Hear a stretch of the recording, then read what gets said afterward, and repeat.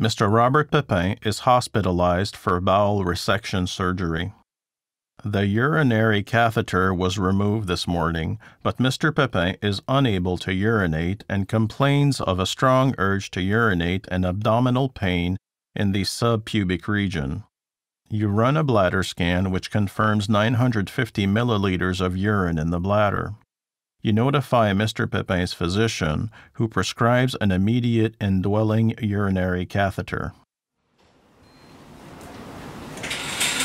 Hi, Mr. Pepin. Hello. I talked to your doctor, and we're going to reinsert your urinary catheter. This will allow your bladder to empty, and you'll feel better after. Okay.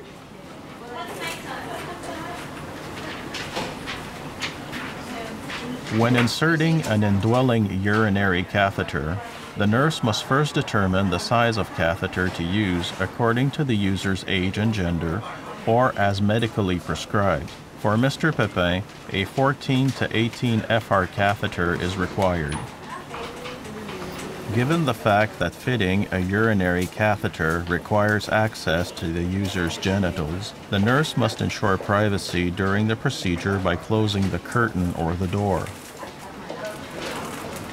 The nurse attaches the drainage bag to the bed frame and puts the tubing on the bed, leaving the protective cap in place for sterility purposes.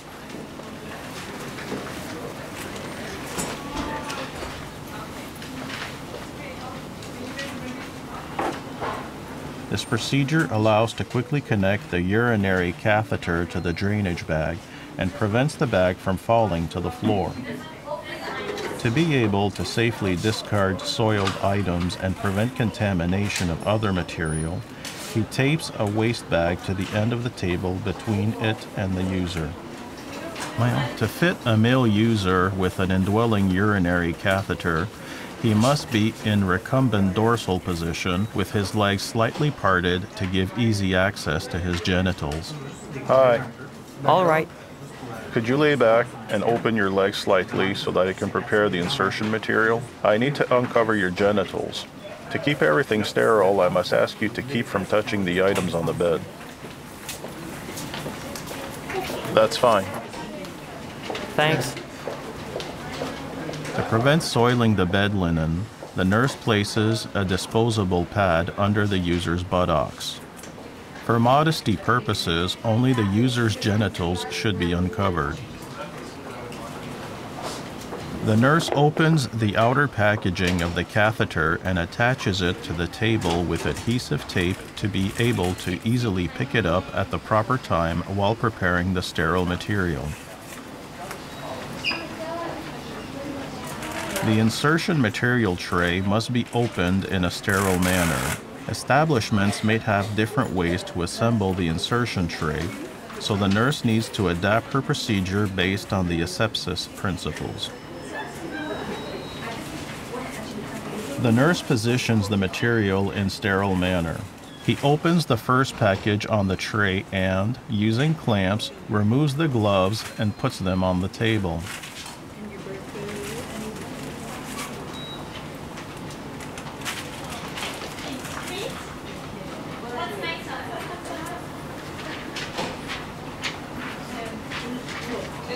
He takes the first sterile field by a corner, avoiding contamination, and places it on the bed between the user's thighs and slides the upper edge under the user's buttocks.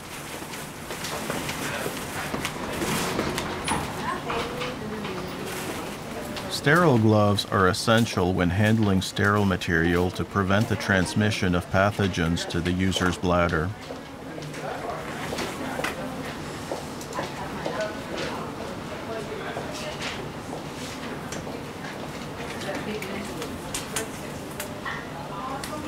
When preparing the material, the nurse takes care not to contaminate the material.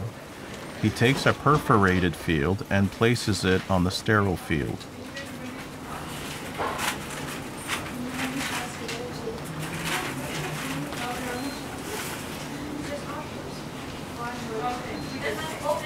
Then, he opens the package containing the antiseptic wipes and puts them back on the sterile tray.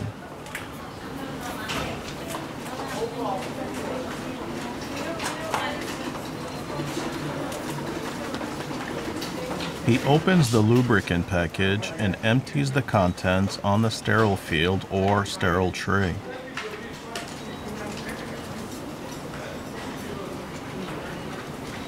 He takes the sterile water syringe, removes the cap, and places it on the sterile field. The nurse removes the catheter from its inner packaging, being careful not to contaminate it.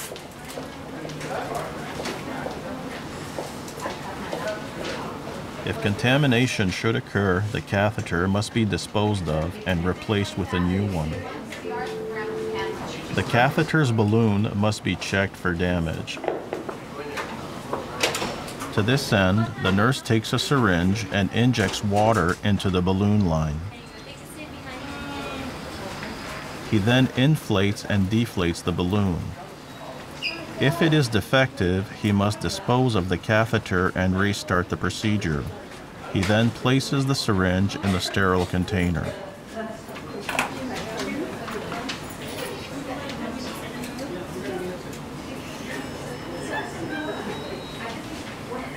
The catheter must be lubricated before it can be inserted. For men, it is lubricated to a length of about 15 to 20 centimeters. Once lubricated, the catheter is placed in the sterile container and the preparation method can continue. He then places the sterile container and its contents on the sterile field between the user's thighs, which brings the material closer to the procedure area for easier access. All right. All right. I am now going to disinfect your penis before I start inserting the catheter. Sure. Prior to inserting the catheter, disinfecting the site is essential to prevent microorganisms from entering the bladder and perineal region. To this end, the nurse holds the user's penis in his non-dominant hand just below the head and pulls back the foreskin if the user is not circumcised. This provides a good view of the urinary meatus. That hand shall then be considered contaminated and may not be used to handle sterile items during the insertion procedure. He applies light pressure to the end of the penis with his thumb and index to open the urinary meatus, which he maintains throughout the procedure. With his dominant hand, he takes the first antiseptic-coated stick and disinfects the urinary meatus. He then applies circular movements from the meatus to the base of the head of the penis with the remaining wipes. After each step, he drops the wipe into the waste bag and takes a new one. In doing so, his dominant hand remains sterile. With his dominant hand, the nurse takes the catheter about 7.5 to 10 centimeters from the end and places the end in the sterile container to prevent contamination. With his non-dominant hand, he takes the user's penis and places it perpendicular to the body.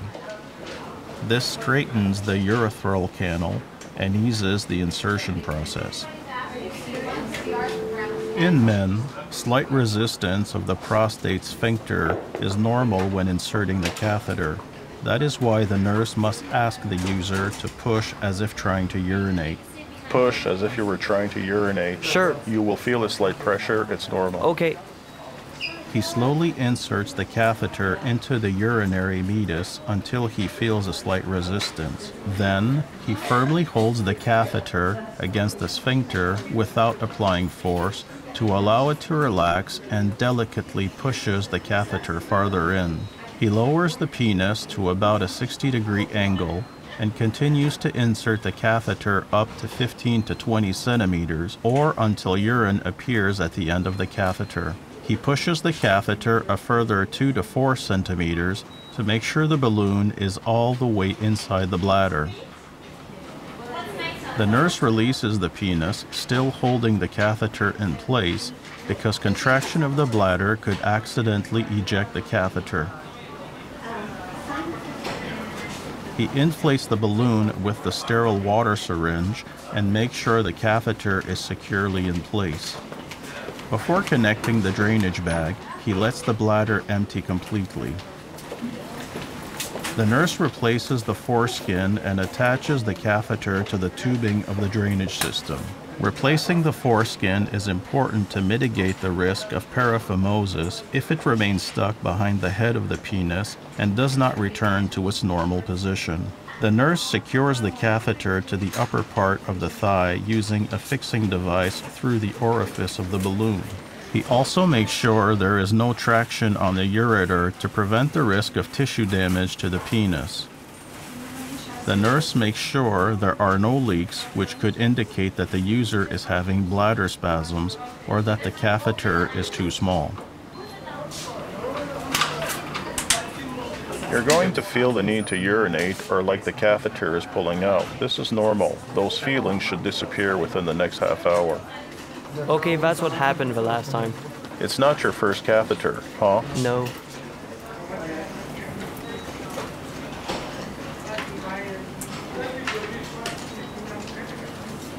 So everything looks fine? Okay. Let's clean up.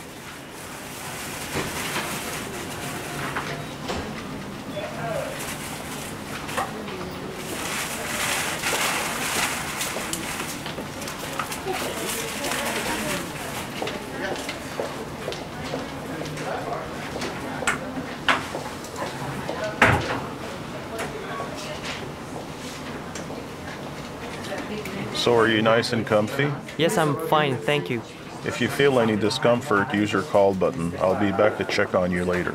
Okay, thank you very much. See you later.